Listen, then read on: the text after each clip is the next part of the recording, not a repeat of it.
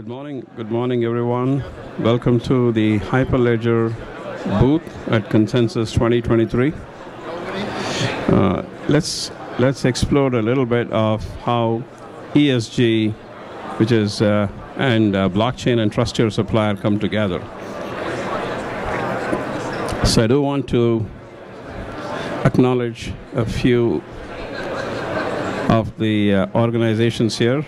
Our own company, Trust Your Supplier, Chainyard, and IT people.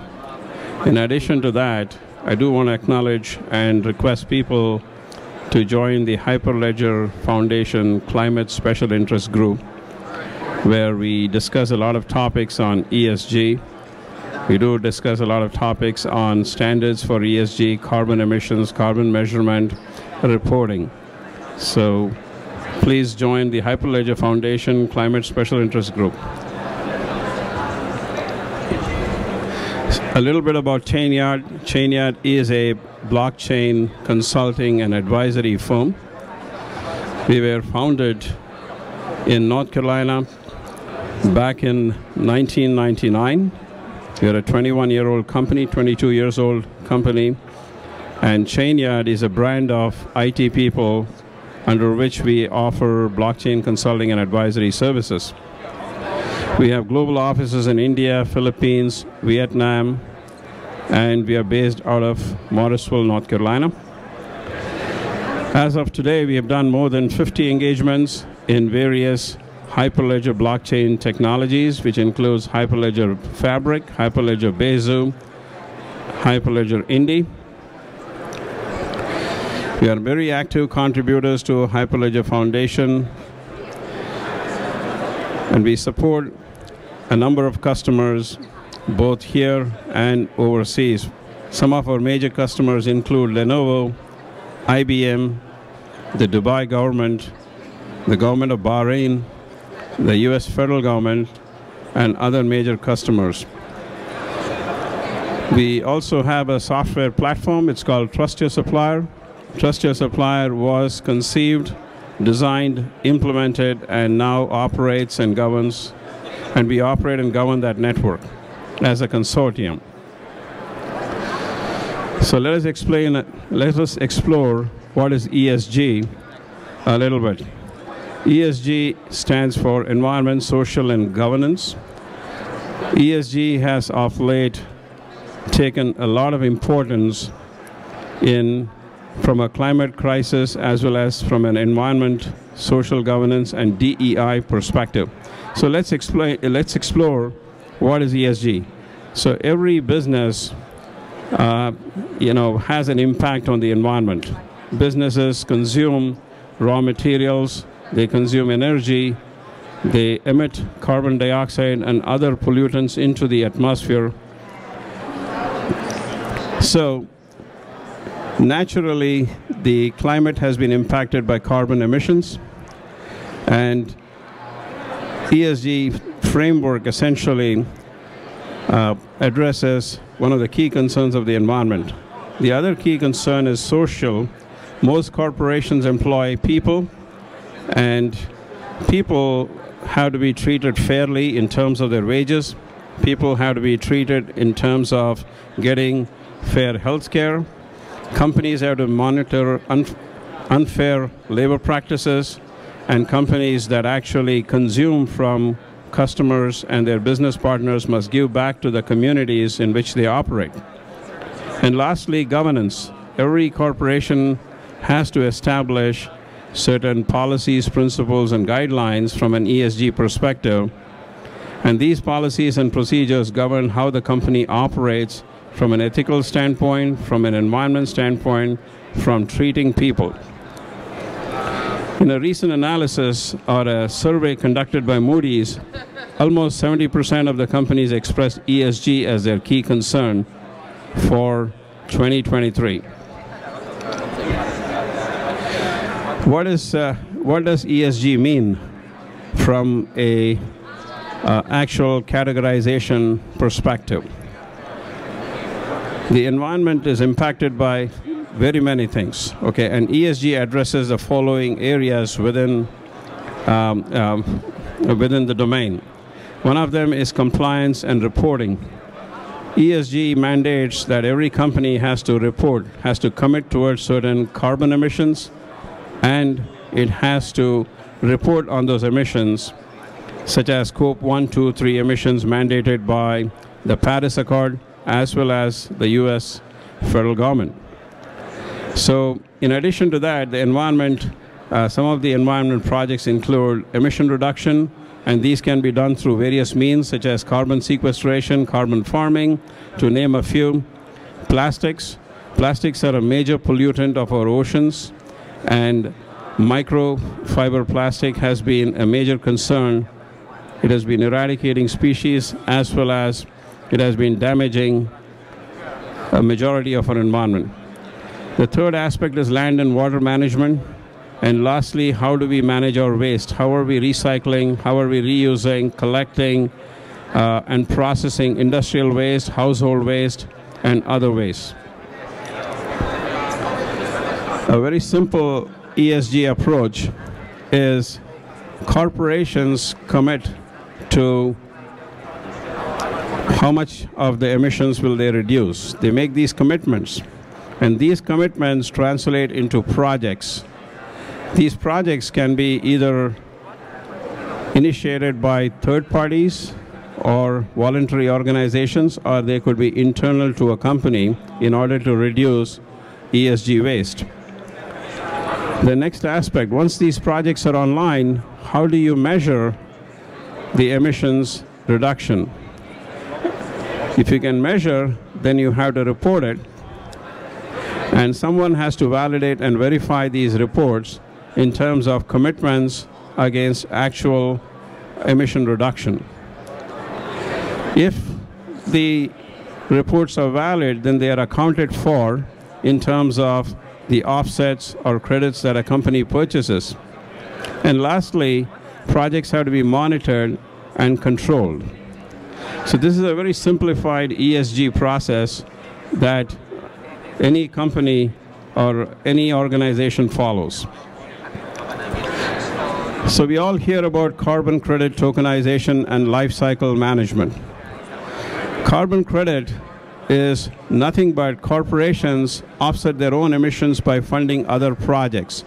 So if I am Acme Corporation and I'm emitting 10 metric tons of carbon and I commit to reduce it by 5 metric tons, then rather than improve my own process, I would fund a project that is going on somewhere else. For example, the Moss project that focuses on protecting the Amazon forest. A typical 1 carbon offset is equal to 1 metric ton of carbon dioxide emissions. If you really look at it, it takes a car to pollute 1 metric ton of carbon within a 3-month period, whereas it takes the same amount of carbon to be sequestered. To plant a tree, it takes 40 years for a tree to sequester 1 metric ton of carbon. So there's a big gap between emissions and how easy it is to sequester carbon. There are various carbon sequestration projects in the world: reforestation, forest conservation, wind farms, solar energy, landfill gas capture, providing energy-efficient cook stoves and appliances, efficient waste management. These are all carbon credit projects that companies can offset their own emissions by purchasing or funding in these projects. We also hear about carbon insetting and reporting. Carbon insetting is the complete opposite of carbon offsetting. In carbon insetting, a company tries to improve its own internal process, its technology, and the way it does business, the way it manages the environment, the way it procures raw materials. Is it doing sustainable manufacturing? So carbon insetting is when a company tries to improve its own processes in order to reduce its emissions, which is a much preferred approach to carbon emission management than carbon offsetting. We also have seen the regulated carbon credit market, which is cap and trade. In the regulated market, the government sets certain thresholds in terms of emitting carbon, and those thresholds are translated into allowances. Every company is allocated a certain allowance in terms of how much carbon it can emit, and a company can then buy credits which are equivalent to its allowance. Now, during the course of the year, if the corporation has emitted more carbon than its allowance, then it would go and buy offsets. If it has emitted less carbon than its allowance, then it would sell its credits for a profit. That's the regulated carbon trade, cap and trade market. So there are carbon offsets, there are carbon credits, and there are carbon cap and trade. Now, there are many, many different projects in the world in order to manage carbon emissions. I want to briefly touch upon Trust Your Supplier, which is our own platform for companies' risk assessment and risk qualification. And the risk assessment includes how much environmentally ethical are the practices of a company, how social is that company in terms of dealing with its employees, in terms of child labor practices, in terms of conflict minerals, how are they processing these? Trust Your Supplier is a platform for supplier qualification, and it's a buyer network of IBM, Nokia, Lenovo, and so many other buyers who invite their suppliers to the platform in order to measure and qualify the risks associated with their suppliers. Now, blockchain is very essential in order to help ESG meet its goals, as well as our own platform, Trust Your Supplier. So blockchain is an essential component. Trust Your Supplier is built on Hyperledger Fabric, and Hyperledger Fabric, like other blockchains, provides a number of features that allow one to apply and manage ESG. First of all, immutable recording. So one of the biggest issues in the carbon market is how can you measure whether the emissions that have been reduced are really true? Is there a way? If the data collected by a company to prove that it is actually reducing emissions, can you prove it? So blockchain provides an immutable record of all that data. The second is it allows smart contracts. So in the carbon offset market, one is selling credits, one is minting credits. Smart contracts can manage them more efficiently than a centralized body that is managing the offsets. The third is digital identity. One of the biggest weaknesses in the ESG market is we cannot prove if a project is successful or not, and if a project is legitimate or not. There are companies that are actually buying land in the Moss project in order to help reforest the Amazon forest. Now, do you know if it is really, if it is a true project? Well, if a digital identity is assigned to each one of these projects, then that digital identity using the DID standards can help verify the identity of the projects that a company claims to fund as part of its offsetting process. Proof of existence, cryptographic verification of carbon emissions, consensus on the ledger to prove that so-and-so's offset can be retired, transparency on the life cycle of those projects, privacy and anonymity, because companies do not want to disclose their internal processes as part of their carbon emission reduction. So they want to protect their IP. They also want to protect their internal processes. At the same time, they want to be transparent to the government and to everyone. And lastly, tokenization and incentivization. So the blockchain really complements TYS and ESG. 3 ESG blockchain use case patterns. The blockchain helps in the ESG space 3 different specific blockchain implementation patterns. The first one is provenance and track and trace. So every project in the blockchain space has got a life cycle. How do you track the life cycle of a project? How do you track the Toucan project or the Klimdau project or the Moss project in the voluntary carbon market? You need to have a provenance of what was the project about, and how do you manage its life cycle, and track and trace of all those emissions and the life cycle management of those projects. The second use case is training and trust record keeping of carbon offsets and credits. We do want to manage the carbon offset tokens. We want to make sure there is no double counting or double spending of the same credit. We also want to make sure that the company that purchased that offset is the company that is actually accounting it in its books. If you put a carbon offset token in an exchange, then we lose track and we lose sight of which company actually took advantage of that credit. So that's the second use case of blockchain. And the third one is supporting risk audit and compliance reporting.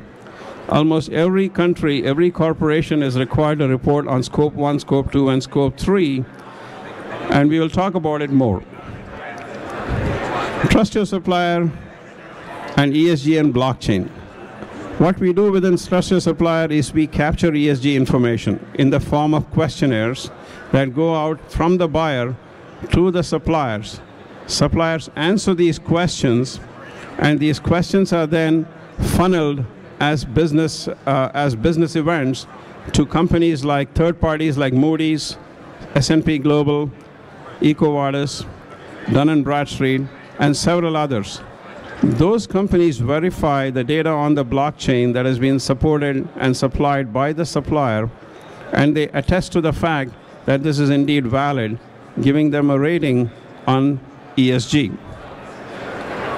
This allows Trust Your Supplier to support Scope 1, Scope 2, and Scope 3 reporting, which is soon becoming mandatory.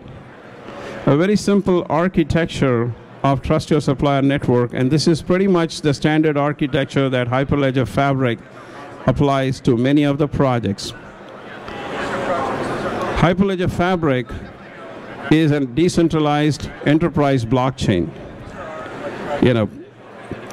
In this model, we do have a blockchain client and the blockchain, and then we have off-chain databases. We have an integration framework that talks to a partner agent that can talk to enterprise ERPs. The partner agent can communicate with marketplace applications or marketplace partners who can verify the proofs, such as Moody's and Dun & Bradstreet. Audit and reporting and an analytics engine enables off-chain data to be analyzed for actual reporting. So this is the simple architecture of Trust Your Supplier, which is a network of buyers and suppliers. Today we have 1 million suppliers on this network, and the network is growing. And some of the key clients include Saudi Aramco, GlaxoSmithKline, AB InBev, IBM, Lenovo on this production-grade enterprise blockchain. TYS blockchain and ESG, the architecture is the same. The ESG information that is captured on TYS includes environment, social, and governance practices. Suppliers actually onboard that information into the blockchain, and companies such as EcoVadis, Moody's, Dun & Bradstreet enable ratings against the data that the supplier has actually put into the network. This is how Scope 1, 2, 3 reporting is possible, a verified reporting to the government agencies. Things that we typically look for in an ESG compliance is how sustainable are the manufacturing practices within a company? Do they use renewable energy? How much of their energy consumption comes from solar and other forms of renewable energy sources? How do they manage the water and raw materials? Do they reduce, recycle their waste matter? What is their emission of carbon dioxide, and how much other pollutants? How much have they committed? From a social perspective, TYS captures corporate labor practices. You have to capture relationship with the community. How much are they contributing back to the community? We recently looked at the East Palestine toxic spill. ESG would have prevented that if it was mandated that the company is responsible. So as we look forward, ESG and TYS and blockchain are all complementing each other. How does a company treat its partners? And how do they treat the communities in which they serve? And lastly, governance. Do they have an effective governance? What's the reputation of the company? What is the reputation in terms of how are they consuming their offsets? How are they consuming their credits? Are they implementing monitoring and controls? What are their ethical practices? And all this contributes to business risk. One of the key aspects of ESG is to estimate business risk.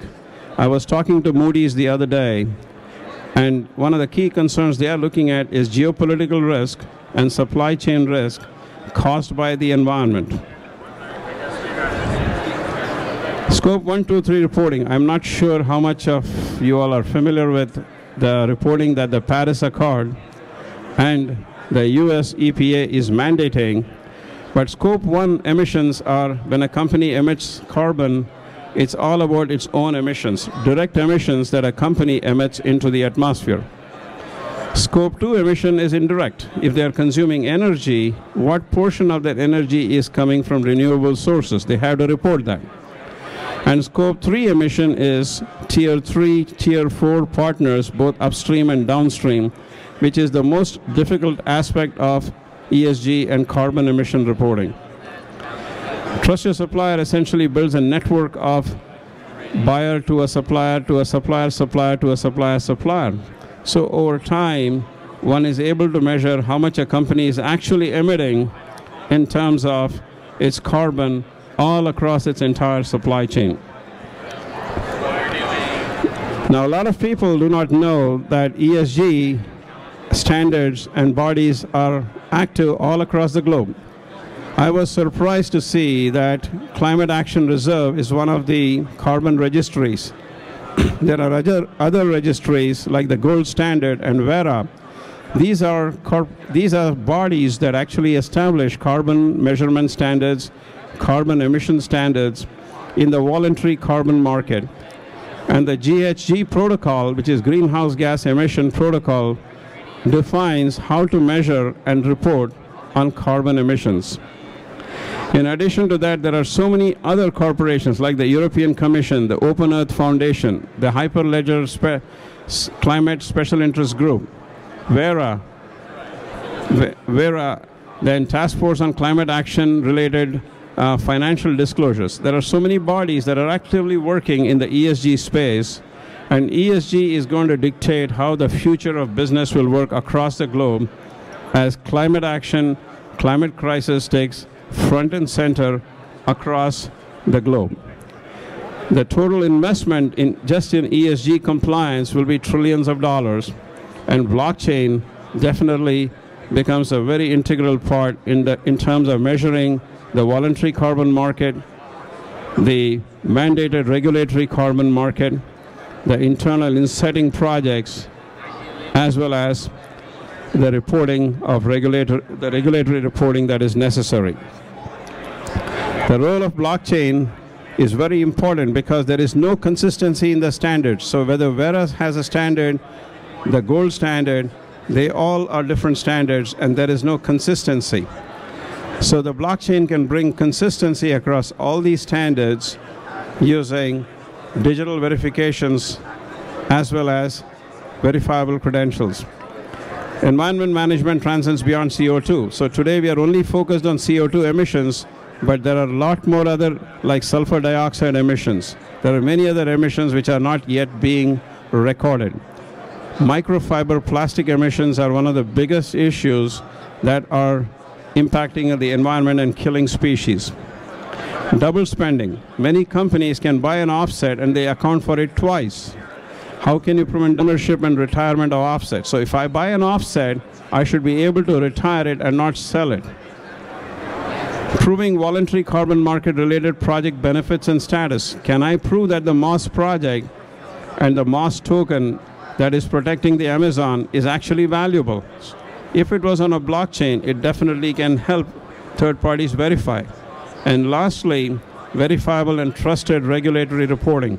The federal government has one place to go and verify the reports generated by corporations. TYS is positioned to become a player in the voluntary carbon market. And this is a very high-level conceptual architecture that shows that at some point IoTs will become a key player, and IoT data has to be trusted, and IoT devices have to be authenticated. The blockchain plays a very critical role.